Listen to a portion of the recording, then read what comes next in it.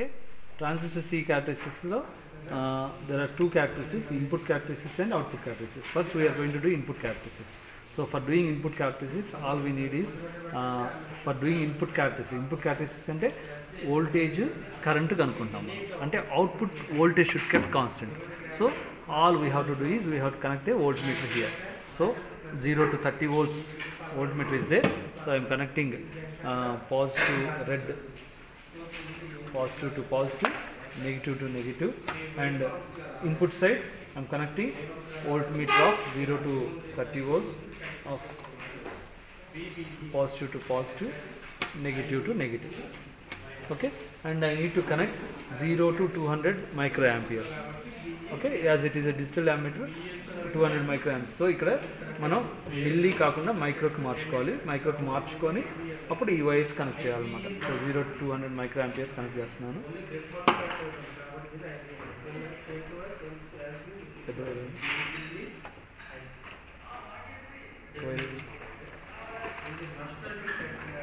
అది చిన్నది 0 to 200 మైక్రోఆంపియర్స్ connect చేస్తాను. ఓకే, సో ఇది కనెక్షన్స్. సో ఇక్కడ if you observe the circuit, ఇక్కడ యామ్మీటర్ లేదు కానీ ఇక్కడ యామ్మీటర్ ఉంది. ఇన్పుట్ క్యారెక్టరిస్టిక్స్ అంటే ఈ యామ్మీటర్ లేదు, మనం అలా వదిలేస్తే ఆ వైర్ కనెక్షన్ అనేది ఉండదు, ఇలా ఓపెన్లోనే ఉంటుంది. So all I have to do is I need to connect ammeter with a wire for doing input characteristics. Input characteristics చేసేటప్పుడు అవుట్పుట్ వోల్టేజ్ ఉంటే చాలు. అర్థమైనా? So how to do, switch on the circuit. చూడండి ఈ డయాగ్రామ్లో input ammeter voltmeter connect chesam, output voltmeter connect chesam, and we are going to find out input characteristics. For this input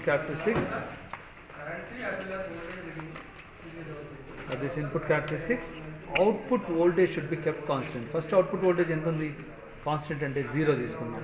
so this output అంటే ఈ value 0 ఉండాలన్నమాట. So ఈ value, this value should be 0. Okay, and this value should be 0. Student, ఇక్కడ voltage 0 ఉంది కదా. Now adjust this and take down the reading. That's it. Adjust this and take down the reading. Student, ఒకసారి గమనిస్తే స్లోగా ఇది adjust చేస్తున్నప్పుడు you are going to get 0.1 volt and 0 amperes. Next 0.2 volts, 0.2 milliamperes. తర్వాత 0.3 అలా స్లోగా వేరీ చేసినప్పుడు at one point అంటే చూడండి 0.5, 0.6 తర్వాత వోల్టేజ్ రిమైన్స్ కాన్స్టెంట్. 0.6, 0.7 వచ్చి వోల్టేజ్ ఆగిపోద్ది, కానీ కరెంట్ మాత్రం అలా పెరుగుకుంటూ ఎంతైనా వెళ్ళిపోతూ ఉంటుంది అనమాట. సో ఆ వాల్యూస్ అనేది ఇక్కడ కాన్స్టెంట్గా తీసుకుంటూ ఉండాలి. That's it. అంటే ఏంటి, 0.1కి వాల్యూ తీసుకోండి, 0.2కి వాల్యూ తీసుకోండి, 0.3కి వాల్యూ తీసుకోండి, 0.4, 0.5, 0.6. 0.6 వచ్చిన తర్వాత నెక్స్ట్ ఇంకా వేరీ చేసుకుంటూ 0.6 వేయండి వోల్టేజ్లో, కరెంట్లో మాత్రం కీప్ ఆన్ ఇంక్రీజింగ్ అనమాట. అట్లా you have to take down the readings. ఒకసారి అది అయిపోయిన తర్వాత then decrease this to 0, decrease this to 0, and next ఇంకొక ఇటరేషన్ ఉంది. అంటే ఏంటి, output voltage should be kept 5 volts. అంటే మళ్ళీ దీన్ని 5 volts కాన్స్టెంట్, 5 volts ఇంక్రీజ్ చేసుకోవాలి. చూడండి 5 volts పెట్టుకోవాలి మనం వోల్టేజ్.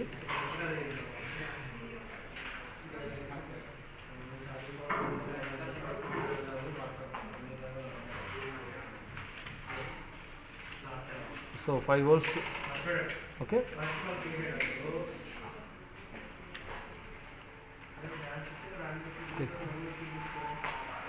ఫైవ్ వోల్ట్స్ పెట్టుకోండి. 5 volts పెట్టుకున్నారు కదా. Once you kept 5 volts, again do the same thing. Again vary this, స్లోగా వేరీ చేస్తుంటే 0.1, 0.2, 0.3, 0.4, 0.5, 0.6, 0.7 volts దాకా వస్తుంది. రెండు వాల్యూస్ తీసుకుంటూ ఉండండి. 0.7, 0.6 దగ్గర ఇంకా constant ఉండిపోద్ది voltage, and current will keep on increasing అనమాట. చూడండి 0.6 తర్వాత current keep on increasing, but voltage remains constant. That's it. ఆ వాల్యూస్ ఇక్కడ తీసేసుకోవాలి. అయిపోయిందా? రైట్.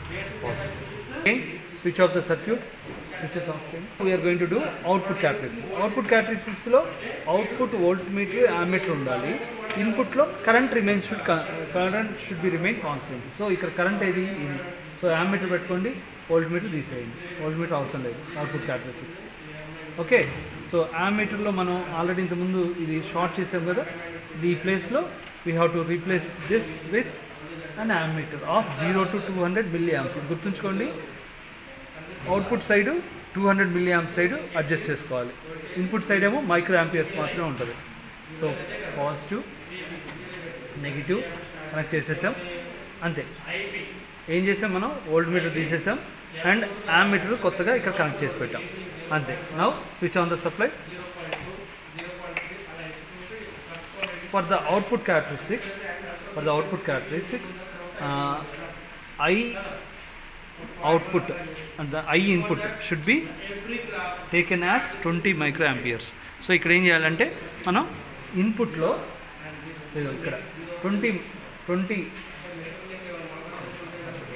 20 మైక్రోయాంపియర్స్, ఇక్కడ మైక్రో పెట్టాం కదా, 20 మైక్రోయాంప్స్ మూవ్ చేయాలి. 20 యాంప్స్ జీరో పెట్టుకోండి. See that this should be in zero and after that increase it to 20 microamperes.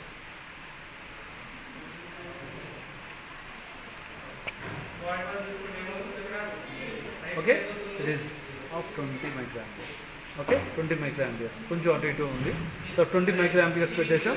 Again ఏం చేయాలి, ఇప్పుడు అవుట్పుట్ సైడ్ ఉన్న నాబ్ వేరీ చేసుకుంటూ టేక్ డౌన్ ద రీడింగ్స్. ఇక్కడ కూడా మీరు ఒకటి గమనిస్తే, అక్కడ ఇంతకు ముందు వోల్టేజ్ కాన్స్టెంట్ ఉంది కదా, ఇక్కడ గమనించండి ఒకసారి. ఇక్కడ మిల్లీ యాంప్స్ పెట్టాం, స్లోగా వేరీ చేస్తున్నాను.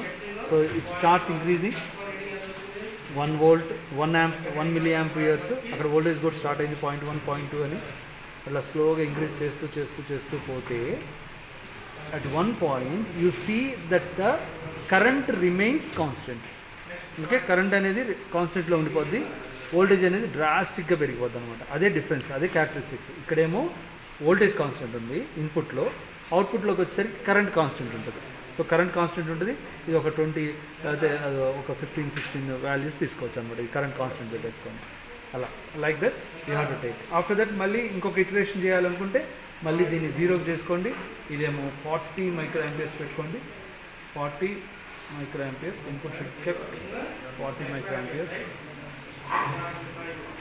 ఓకే, 40 మైక్రోయాంపియర్స్ పెట్టుకొని మళ్ళీ స్లోగా వేరీ చేస్తూ అవుట్పుట్ రీడింగ్స్ తీసుకోండి. సో స్లోగా చూడండి, ఇప్పుడు కూడా స్లోగా చూస్తే కరెంట్ అనేది ఒక చోటుకు వచ్చి కాన్స్టెంట్ అయిపోద్ది, వోల్టేజ్ మాత్రం it will keep on increasing.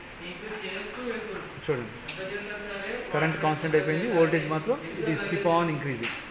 Current remains 6.4 and voltage is increasing drastically. అలా మీరు ఈ రీడింగ్స్ తీసుకున్న తర్వాత డ్రా ద గ్రాఫ్.